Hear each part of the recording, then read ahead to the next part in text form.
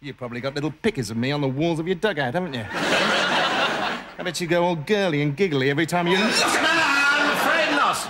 Unfortunately, most of the infantry think you're a prat. Ask them who they'd prefer to meet, Squadron Commander Flashheart and the man who cleans out the public toilets in Aberdeen. And they'd go for wee jock Poopong McPlop every time.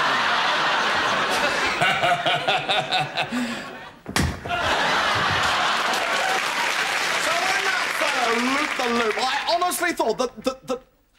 My God! Yes, I suppose I am. Lord Flashheart, this is the greatest honour of my life. I hope I snuff it right now to preserve this moment forever. It could be arranged. Lord Flashheart, I want to learn to write so I can send a letter home about this golden moment. So all the fellas hate me, eh? Not a bit of it. I'm your bloody hero, eh, old scout? Jesus. Now, Lord, I've got every cigarette card they ever printed of you. My whole family took up smoking just so that we could get the whole set.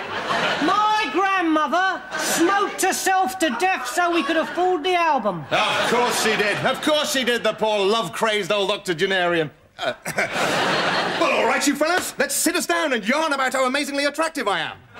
Yes, would you excuse me for a moment? I've got some urgent business. There's a bucket outside I've got to be sickened to. All right, you chaps, let's get comfy.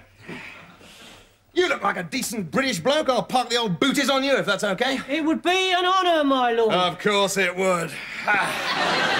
Have you any idea what it's like to have the wind rushing through your hair? No, sir? He has. Lucky devil. So I flew straight through a bedroom window, popped a box of chocks on the dressing table, machine gunned my telephone number into the wall, and then shot off and shagged her sister.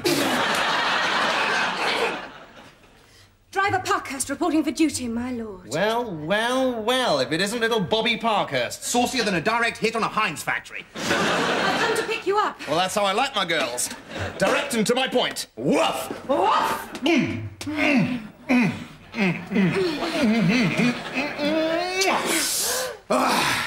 Tally ho, then, back to the bar.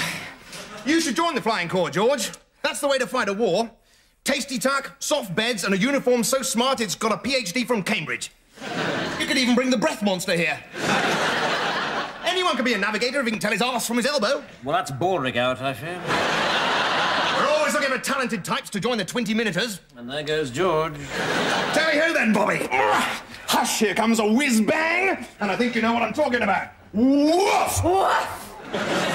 God, it's like Crufts in here.